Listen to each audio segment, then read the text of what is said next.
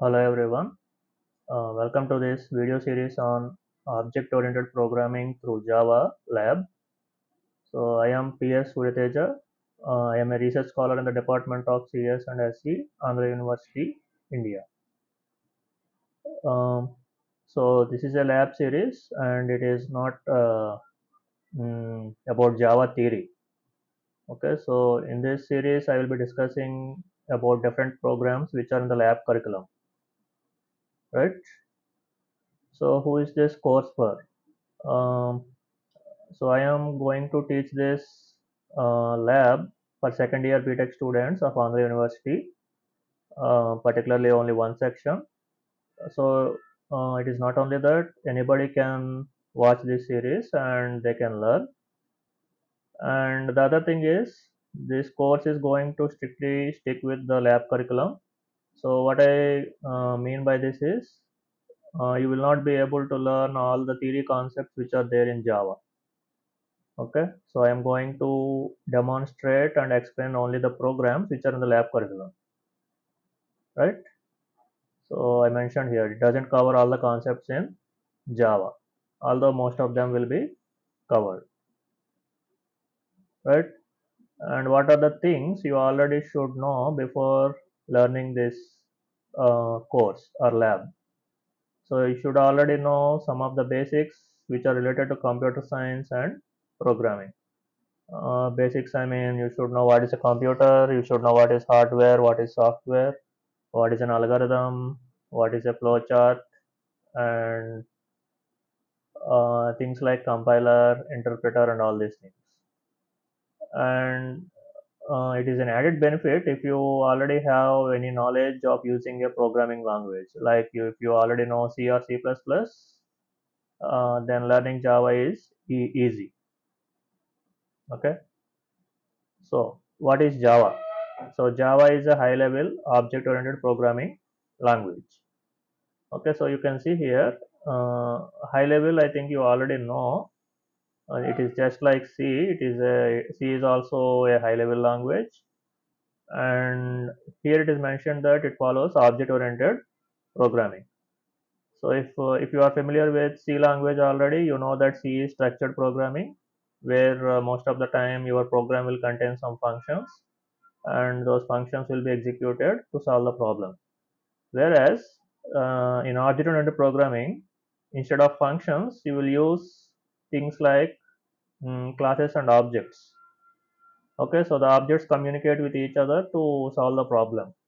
So that is the main idea behind object-oriented programming. Okay, and this Java is primarily developed by Sun Microsystems in 1995, and the person who developed Java is James Gosling. Okay, the person who developed Java is James Gosling, right?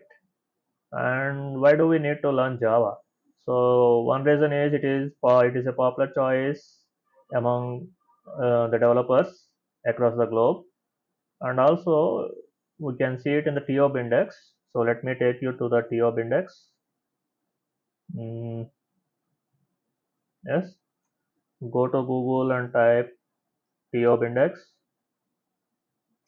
So the here you will see this link. Click on this TOB index, right?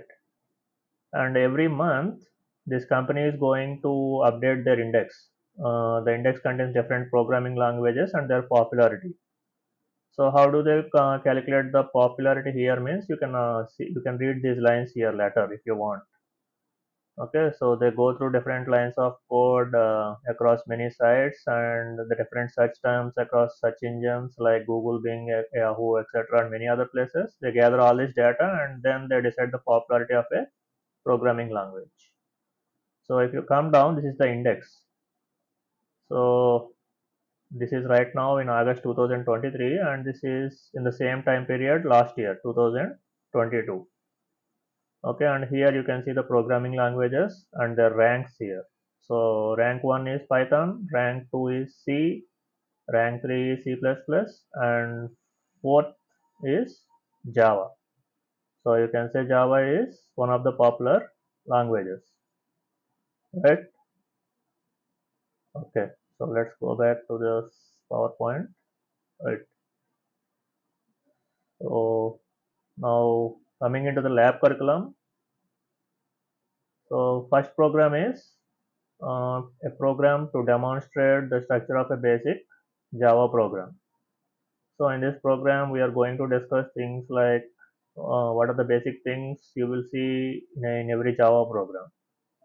Okay, and then the second program is demonstrating the basic elements of the Java language, which are data types, variables, operators, arrays, and control structures.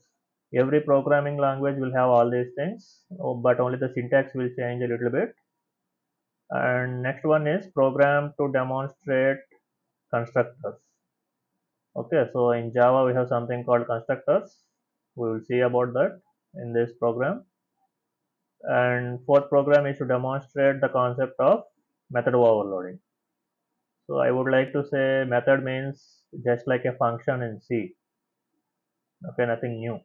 So people who already know C or C++, we say the functions. So those things are called as methods in Java.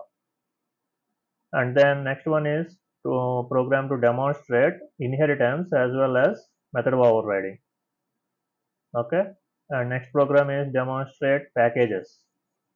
So you can think of a package as a collection of classes. Okay. So don't worry, I will talk about what is a class, object, and all these things later. And next program is to demonstrate the feature called exception handling. Okay, so people who are already familiar with C, they know that you can't handle runtime errors. For example, divide by zero.